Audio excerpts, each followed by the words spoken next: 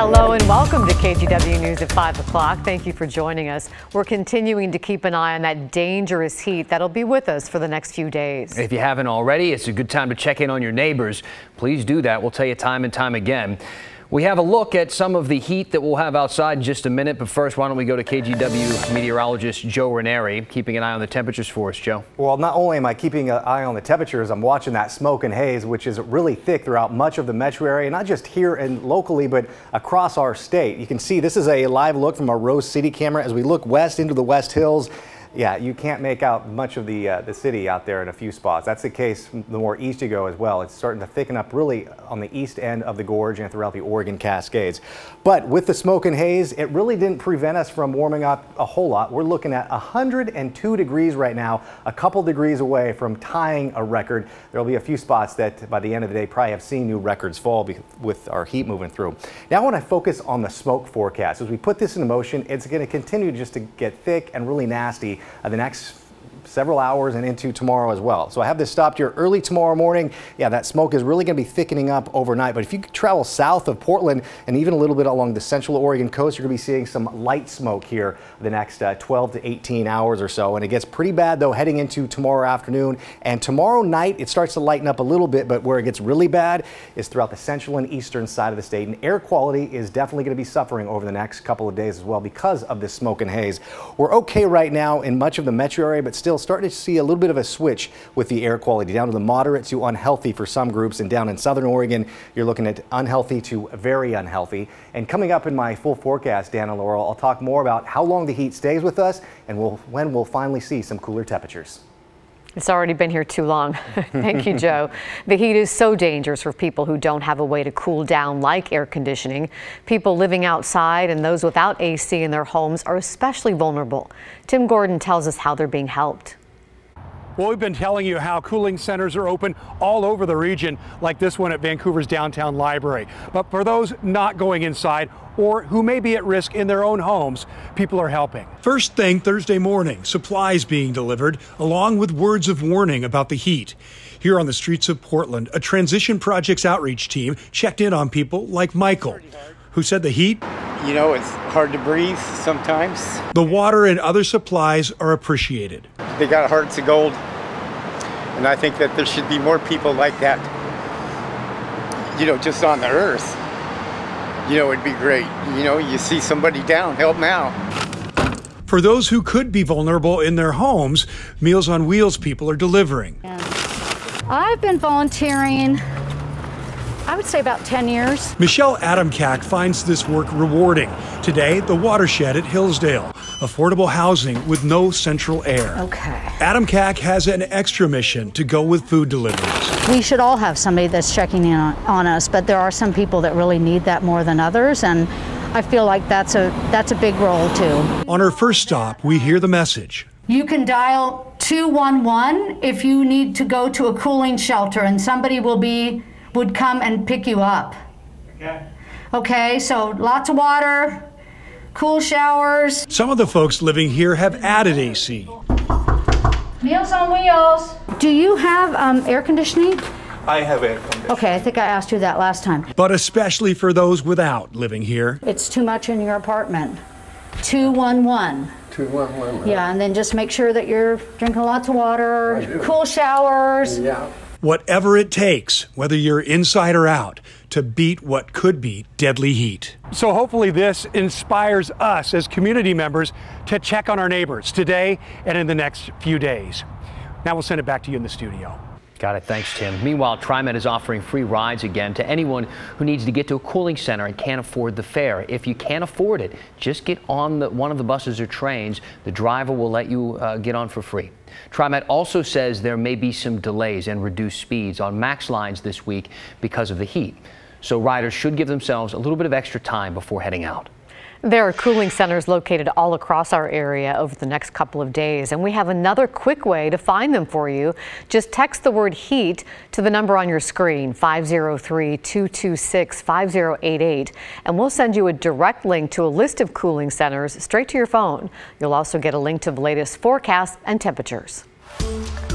The Delta variant of COVID-19 continues to rip through Oregon. Take a look at some of these new numbers. Today set a record for known and presumed new cases of COVID-19 at 2,387. 670 people are hospitalized with COVID. That's a new record as well. 177 of those people are in the ICU, which is also a new record. On top of all of that, we've learned more than 1,200 kids, 11 and younger, got COVID in Oregon last month. Pat Doris is live now to explain why parents should be on the lookout at this point. Pat. Well, Dan, it's because of a rare and dangerous complication that's hit at least 20 kids in Oregon this year. Sometimes it can cause death, although I don't think that's happened here in Oregon. It's called multi-inflammatory system syndrome in children. Dr. Becky Riggs said she's cared for at least 20 kids who had that at Dornbecker Children's Hospital. The syndrome is thought to be caused by antibodies going haywire in the kids' bodies when COVID invades. That's according to the doctor. It often hits up to a month after the child first got COVID, and that first case can be mild, so it can surprise parents. It can cause inflammation in various parts of the body, from swelling in the brain to problems with the lungs, even the heart. Here are some major symptoms to watch out for. The majority of children, it actually is starting more with GI symptoms, a lot of belly pain, cramping belly pain, and that then leads to just overall fatigue, weakness, headaches, and again, kind of a lot of symptoms that could be confused for an influenza type infection. So that's a problem too. It's easy to miss that. But if your child has had COVID or has it now, keep an eye on them. If you think they're in trouble, call your doctor immediately. If you can't get through, you can consider going to the emergency room, although they are so crowded right now. Make that your last choice. Back to you. Yeah, good advice for all parents. I know parents are a little anxious right now. Pat, thank you. And it's not just hospitals in big metro areas that are bursting at the seams due to the spike in COVID cases. Rural hospitals are hurting too. Christine Pitawanich spoke with doctors and nurses in Southern Oregon struggling to keep up. In a Zoom call online, I learned hospital beds in Southern Oregon are overflowing. We have more COVID patients than we've ever had before. This is by far the worst we've seen since COVID began. We have no capacity. We have no beds, we have no staff. Many people are spilling into hallways, getting treated there, and having to wait for medical care. Those with COVID are younger and sicker. We have surpassed anything we've seen before in terms of this disease. That's Dr. Jim Shames with Jackson County Public Health. He says the county has seen a 561% increase in COVID cases since about this time last month. Neighboring Josephine County is seeing much of the same. Right now in Josephine County, we've reached 1,000 cases in less than 2 weeks. Both counties have some of the lowest vaccination rates in Oregon. Jackson County houses about 10% of the state's population, and we have about 30% of the COVID positive individuals. Now Jackson County leaders have asked the state for help, requesting a field hospital, more staff, and ventilators for the region. Our COVID numbers here at Providence are larger or more than what we're seeing up in our largest hospital in Portland, up at St. Vincent's. We have as many COVID cases as what they do. Amanda Kotler, Vice President of Nursing for Asante, says the hospital system has canceled more than 350 surgeries because of the record high COVID numbers. We're talking about heart surgeries, brain surgery. Nurses, doctors, and staff are working on fumes. People are exhausted. You can see it in their eyes. Some are traumatized. All are working hard, but it doesn't seem to be enough. I'm fearful that the darkest days of this pandemic may still be ahead of us. And because beds are full across Oregon, one doctor says they've looked as far north as Spokane and as far south as San Francisco, looking for places patients can go. But here's the deal. Doctors say the vast majority, roughly 94% of people coming in with COVID are unvaccinated. So they say the best way to protect yourself and your loved ones is to get the vaccine, wear a mask, and stay physically distant. Christine Pitawanich, KGW News. Thanks to Christine. Now, we have learned that the Chinook Winds Casino Resort in Lincoln City has shut down at this point in order to keep guests and staff there safe. It's dealing with an outbreak of COVID cases and is closing until at least August 26th. With the Delta variant surging, we wanted to hear from people who decided not to get vaccinated. And would they reconsider now that case numbers were climbing? Here's Christelle Kumwe. I was more afraid for other people than for myself. Virginia followed restrictions and mandates aimed at slowing the spread of the coronavirus, but didn't want to get the vaccine. Her concern, the process to find one seemed rushed.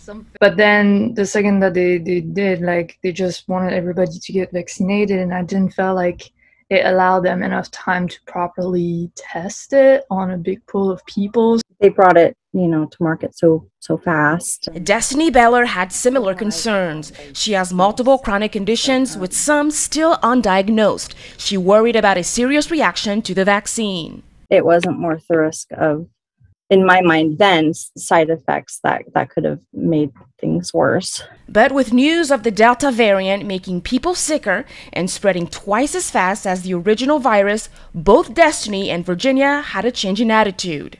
I felt like the risks of any side effects from getting COVID were a lot more than any risks of that I would get from the vaccine. It's really getting to a point that we cannot ignore the facts, how dangerous and how bad it is. Both received their first dose of the vaccine in recent weeks. My arm hurt for the first day, and hurt a little bit less the next day, and that was it. So far, about 55% of Oregonians are fully vaccinated, with an additional 4.6% like Destiny and Virginia who have gotten at least their first dose.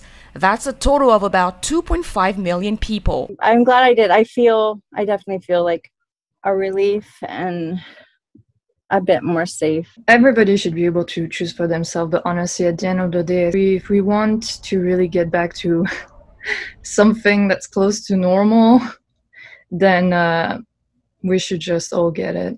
Christelle Kumwe, KGW News.